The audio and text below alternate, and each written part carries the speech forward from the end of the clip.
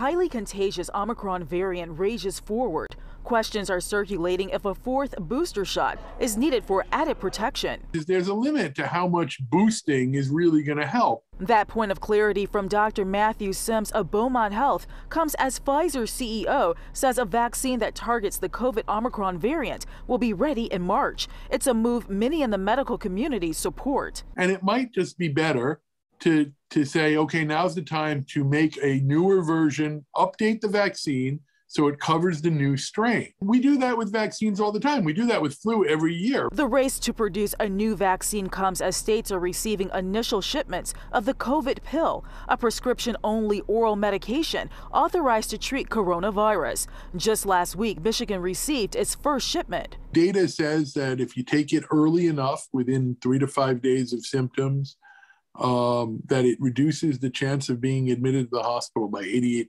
But there's just one issue. Allocations to states are limited. We just don't have enough of it to go around.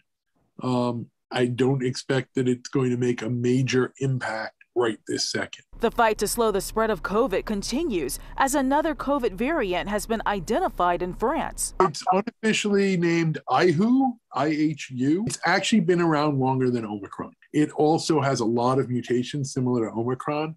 What it doesn't seem to do is be as contagious as Omicron. And that's good news because the medical community believes the infection rate caused by the Omicron variant is much higher than initially believed, as positive results from at-home test kits are not being reported to the state. We are significantly underestimating the amount of COVID. But hospitals across the state are seeing the impact of the increased infection rate, and that includes Beaumont. We're full, and our COVID case numbers are up again. Things are rough. In Southfield, Ingrid Kelly, Fox 2 News.